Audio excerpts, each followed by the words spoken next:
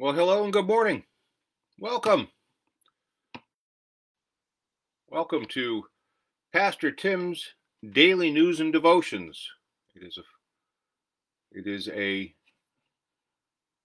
production of the Allen Park Presbyterian Church right here in Allen Park, Michigan. I come together here at 9 a.m. Eastern Time live on our Facebook page, and then later always available for later viewing on that page and also on our YouTube channel. We are a Presbyterian church in Allen Park, and that's southwest of Detroit, but right, like tucked right in there, and we call it the Downriver area. So Allen Park kind of is at the top of that area, and it keeps running down south, and so that's where we are. But where are you today? I know many of us local to the Allen Park area, but we have people that join us from all over. As I started to say before, my name is Tim Marvel. I am the minister at the Allen Park Presbyterian Church. It's my honor to be that minister. And we get together every morning at 9, most mornings. Well, Mondays through Thursdays, most times, most weeks. How's that for being non-specific? You know, unless there's something special going on. But we are here today, and it is Thursday, December 28th. I pray everyone is having a quiet post-Christmas time. But you know what? There's all sorts of life going on around us, and I know that there's people that are undergoing medical procedures and treatments, and some have some coming up, and there's folks that are in the hospital, and we need to pray for all those folks. And we do. That'll be what we'll do at the end here. But in the meantime, if you're joining us, either live or if you're watching us later, say hi down in the comment section. And I know that we have a lot of our usual folks that show up and do that, so I'll go down there and just say hello. Excuse me, I have a little bit of a tickle in my throat. And excuse me. If you're joining us in the morning, I hope you have your morning beverage with you today, because that's kind of what this is like. We're sitting around, we're going to talk about the news, not gossip, news, and then we're going to read 4 pieces of scripture together, and then we will pray after that. So going down here to see how many of our friends are doing. Hi Sandy, Don and Katie are with us, and happy Ken. Hi Judy. There's Carrie, and she actually put that link right in there. That's the best way to know anything about our church, right? And that's www.allenparkpres.org. allenparkpres.org. Nobody can spell Presbyterian, so we wanted to keep it out of the name, at least for people can get, as far as the link, so people can get to it. All right. So, and Carrie is our very able communications manager, and she handles all of our social media stuff, does a wonderful job. Probably convinced me to do this show, I think. was the driving force behind it. I think I had the idea, but she made sure that I followed up on it. And they also have a show that'll be here tomorrow, Friday at 9 a.m. because I won't be. This is Monday through Thursday. So they will be here with the Good News Live. And they do a wonderful job. That's more of a talk show oriented. They do wonderful interviews with folks. Judy, how are you? Barry and Margot, good morning. Hi, Paul. And Paul, if you come to church, Paul has been dressing the part of most liturgical seasons. I've never seen anybody match the colors of the Advent candle, but Paul did. So, but we also have this coming Sunday, it's New Year's Eve, right? We can have some fun, right? New Year's Eve. So if you want to come bedecked and bedazzled, hey, you might show up on TV. You never know. But if that's something that we can do to make it fun, and so that we can give thanks for the year that's passed, and there's a lot of bad stuff that's happened too. So we got to kick that to the curb. All happening on Sunday. So, come on by. So anyway, that all started with saying hi to Paul. Hi, Linda Wolf. Nancy is with us, and Kevin and Chris. Norma, good morning. Okay, Anne, your surgery is tomorrow. Praying for great results on those eyes, right? Hi, Helen England. Hi, Kip. Libby Walton, hello. And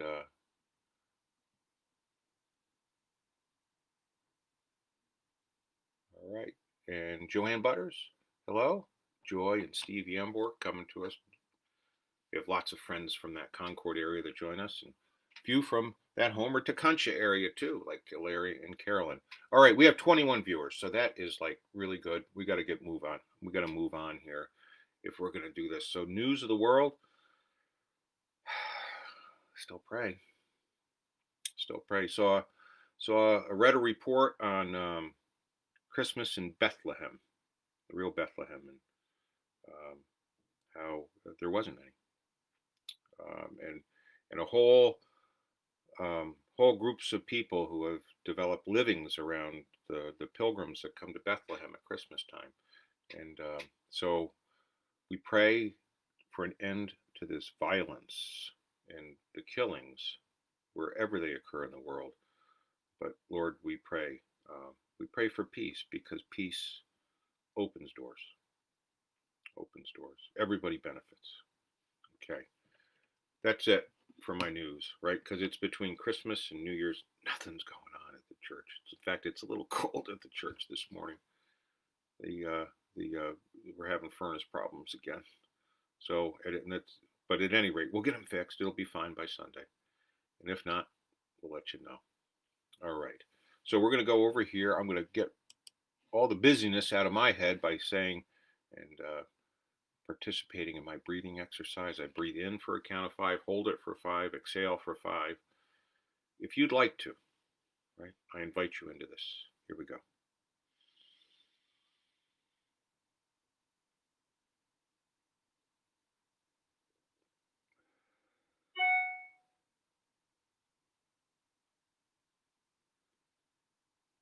Come, Lord Jesus.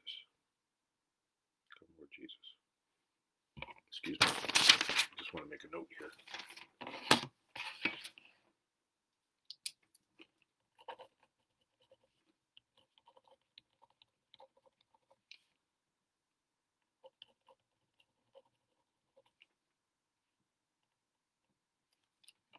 Okay.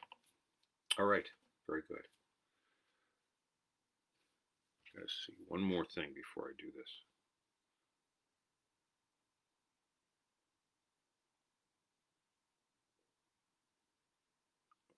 Okay.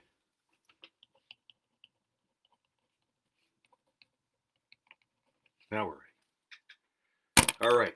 I'm ready to read God's word for us today. I hope you're in a receiving mode. Okay. Let's read this together, because that's what opens up the doors. All right.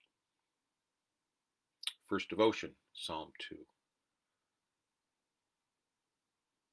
Let's listen for the word of the Lord for us today. Why do the nations conspire and the peoples plot in vain? The kings of the earth set themselves, and the rulers take counsel together against the Lord and his anointed, saying, let us burst their bonds asunder and cast their cords from us. He who sits in the heavens laughs. The Lord has them in derision.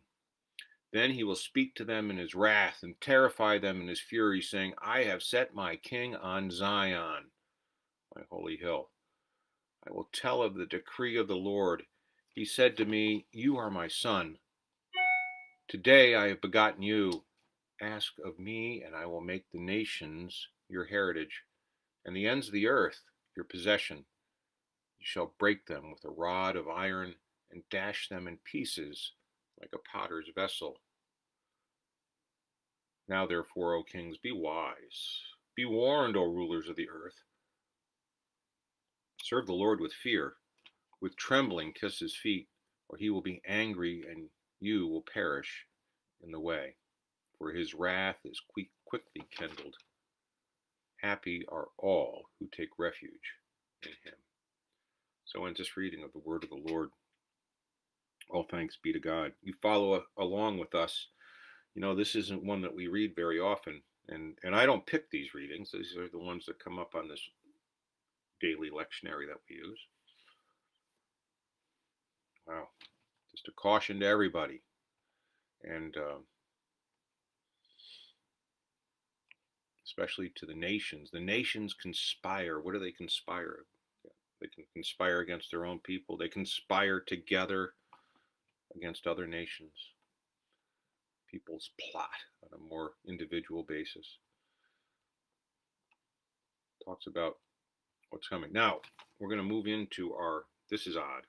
This just doesn't happen that often, right? So we now go over into our historical prophetic reading, which is Isaiah, right? So we do that, and then we usually jump over into a New Testament reading, right? But if we look, right, that reading, well, you don't have to look, I'll tell you. But our prepared lectionary text for us, for that usual epistle letter in the New Testament, is another reading in Isaiah, which, you know, I love Isaiah. There isn't a book of the Bible that I dislike. You know, it's just some of them I think are more useful to me. And that's dangerous because I might pick just the ones that I want. So we have like lectionaries like we use, which we also are currently using in our worship schedule, which makes you confront the texts that make you feel uncomfortable, right? Or embrace the ones that you might not see it, so we can see situations in other ways. That's the true benefit of the lectionary, you know. But the disability of the lectionary is the fact that sometimes you're preaching on stuff that just seems like not even connected, right? So we have to be careful with that. So that's what we're going to do here, is this Isaiah reading, and we're going to read. It's a long reading, so I'm going to get on it. And now the first one is out of chapter 49. It's verses 13 through 23, and I just want to give just an edge of context to this. We think that Isaiah itself was laid down with three separate things that might have been, you know, then pushed together, because at those boundaries, which deal with time more than anything else, when we take these three things and put them together, that overlap area gets kind of really busy, because it's actually two stories becoming one. So we can kind of see that in the way that Isaiah lays itself out. But more so than that, we know that this is also, there's this big change of heart in Isaiah, right? Where all this punishment, and you're worshiping other gods, you're not practicing justice, all this other stuff, and desolation, and taken away from Jerusalem and put into a faraway land, what we know is the diaspora. And then it changes, right, and comes back, right, and says, return. Now we know historically that happens under Cyrus, but we also think that there was a little bit of cajoling that needed to be done to get people moving back to Jerusalem, because nobody that had ended up in anywhere in Babylon for one, but there was other places, nobody was there that had actually made that move. They were second and third generation people. This was their homes, you know, and they were saying, hey, go back to this place which we've heard about, but I've never been there. How many people are willing to just pick up and go? So we think that there's a little bit of urging that happens. And this is happening right here in this first reading. So Isaiah 49, 13 through 23. Let's listen for the word of the Lord. Sing for joy, O heavens, and exult, O earth. Break forth, O mountains, into singing. For the Lord has comforted his people, and will have compassion on his suffering ones. But Zion said, the Lord has forsaken me. My Lord has forgotten me. Can a woman forget her nursing child, or show no compassion for the child of her womb? Even these may forget, yet I will not forget you. See, I have inscribed you on the palms of my hands. Your walls are continually before me. Your builders outdo your destroyers. And those who laid you waste go away from you. Lift up your eyes all around and see. They all gather. They come to you. As I live, says the Lord, you shall put all of them on like an ornament, and like a bride you shall bind them on. Surely your waste and your desolate places and your devastated land, surely now you will be too crowded for your inhabitants. And those who swallowed you up will be far away. Then children born in the time of your bereavement will yet say in your hearing, the place is too crowded for me. Make room for me to settle. Then you will say in your heart, who has borne me these? I was bereaved and barren, exiled and put away. So who has reared these? I was left all alone. Where then have these come from? Thus says the Lord God, I will soon lift up my hand to the nations and raise my signal to the peoples, and they shall bring your sons into their bosom, and your daughters shall be carried on their shoulders. Kings shall be your foster fathers, and their queens your nursing mothers. With their faces to the ground they shall bow down to you and lick the dust of your feet. Then you will know that I am the Lord. Those who wait for me shall not be put to shame. So ends this reading of the word of the Lord. All thanks be to God. See, I think that context means everything. When I look at this and let it rest on me, there's one word in here that I used to use when I was in business, right? Let's see if I can find it here. Your builders, right? Your builders will exceed your evildoers.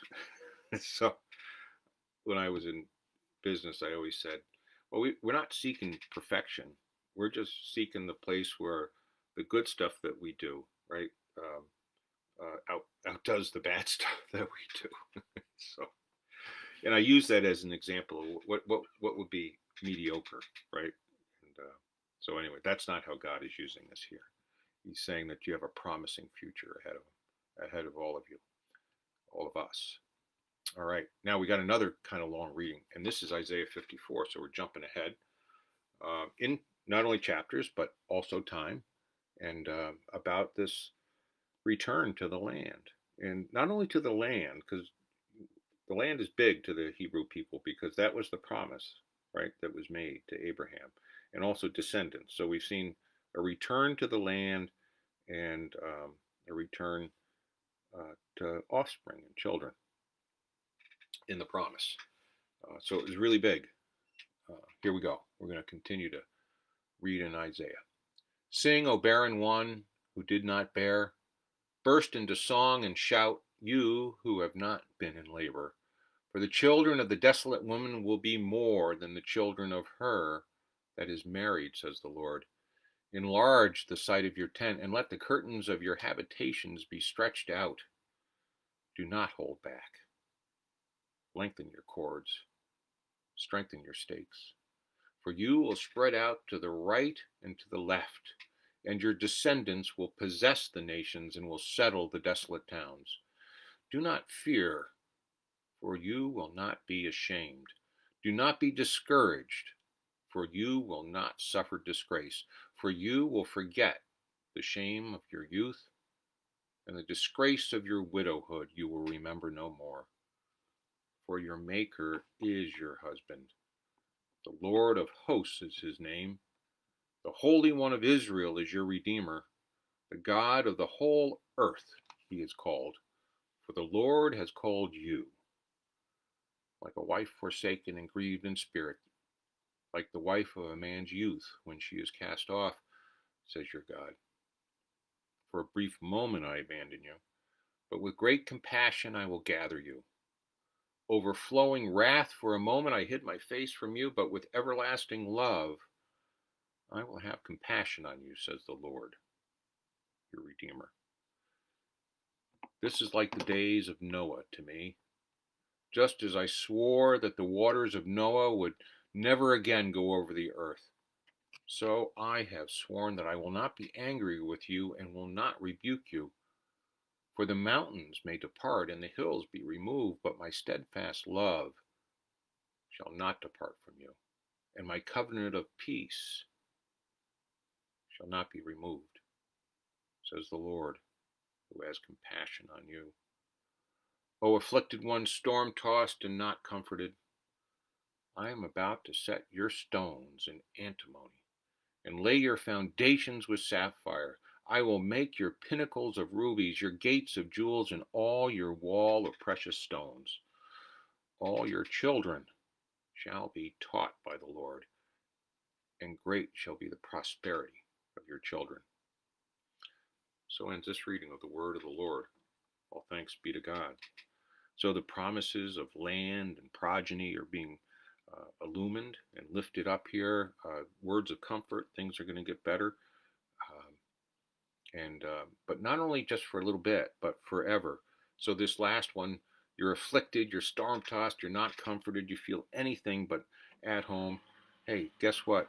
I'm about to set your stones, your foundation in antimony, metal, right? It won't be moved, right? And then I'm going to beautify this thing. Now, here's an interesting thing is when we talk to people who've had near-death experiences, you know, and we always talk about the streets of gold and all this other stuff. I have to say that there's many of them, more enough that have had this near-death, experience, and talk about seeing this bedazzlement. So that gives me comfort when I hear something like that, and then I read this in Scripture, right? I think it affirms what I believe to be truth. All right, now we've got to move on. We're going to continue on in Matthew, and we're in chapter 18, verses 1 through 14. And so lots of teaching going on here, and we're also getting to that point in Matthew where Jesus is trying to fill them because the time when he's not going to be with them is approaching. So let's just read God's word for us here out of Matthew. At that time, the disciples came to Jesus and asked, "Who is the greatest in the kingdom of heaven?" Jesus called a child, whom he put among them, and said, "Truly I tell you, unless you change and become like children, you will never enter the kingdom of heaven. Whoever becomes humble like this child is the greatest in the kingdom of heaven. Whoever welcomes one such child in my name welcomes me. If any of you put a stumbling block before one of these little ones who believe in me, it would be better for you if a great millstone were fastened around your neck and you were drowned in the depth of the sea. Woe to the world because of stumbling blocks. Occasions for stumbling are bound to come, but woe to the one by whom the stumbling block comes. If your hand or your foot causes you to stumble, cut it off and throw it away. It is better for you to enter life maimed or lame than to have 2 hands or 2 feet and be thrown into the eternal fire. And if your eye causes you to stumble, tear it out and throw it away. It is better for you to enter life with 1 eye than to have 2 eyes and to be thrown into the hell of fire. Take care that you do not despise one of these little ones. For I tell you, in heaven their angels continually see the face of my Father in heaven. What do you think? If a shepherd has 100 sheep, and one of them has gone astray, does he not leave the 99 on the mountain and go in search of the one that went astray?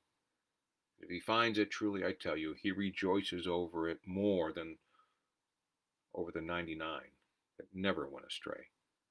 So is it not the will of your Father in heaven that one of these little ones should be lost? So ends this reading of the word of the Lord. All thanks be to God. Now I'm going to tell you something that might cause you to pause, and then your mind think about it a little bit, and then it go, whoa, right? We we're kind of continuing our readings in Matthew. And yesterday we read out of Matthew 2. Not 2, but Matthew also, right? And back then, he's talking to his disciples. And kind of out of nowhere, he calls them little children. It happened just before this. And then the disciples come and they want to know who's the greatest in the kingdom of heaven. And think about where this question's coming from. This is a very human, this is a human condition that we exist in, right? That we need to set these social orders, right? And so, hey, when we get to heaven, which one of us is going to be greater? This is really kind of knowing what we know and how this ends up, we have to look at this and that go, why are they asking that question? But Jesus uses this, right, as a teaching moment. And he teaches, it's even more greater than that, right? Because how does he teach? He talks about, hey, who's the greatest in the kingdom of heaven? So he grabs a kid, right? And he says, it doesn't say that the child is greatest in kingdom. He says, unless you change and become like children. I called you little children, so you have that capacity. But, right? Who's the greatest? Well, you got to become humble, right? You got to become grateful. What is a life of being humble looks like? It's not a life of mediocrity at all, although some people might think so. But being humble just means that you've got a confidence that you don't need to try to gain an advantage over anybody by saying I'm greater than you because I can, write better than you, speak better than you, earn more money than you, whatever that separation might be. That's that stumbling block. So he says, this is a stumbling block. Who's the greatest in heaven? That's just, if you teach that to these children, then it's better for you that if a great big millstone, was around your neck and then he talks about the things that our own lives cause us to stumble, right? And then he says, nobody wants to it doesn't want to lose anybody, right? This is going to continue on. I don't know where we're going to pick this up because this is my Friday, right? This is Thursday. But if we continued on in Matthew, we would see that the succeeding lessons here, if you read it in a continuum, we can see that it becomes the value that God has is as great as a sheep, that he would go looking for, as other valuable stuff, and then it comes down to the value of a son. So there you go. All right. So I took a little bit longer today, right? Because there's an awful lot here that I just, when I looked and saw the readings, I was like, wow, there's just so much here. I hope you guys found this nearly as rich as I did. All right. Let's go back over here and just see if there's anything here.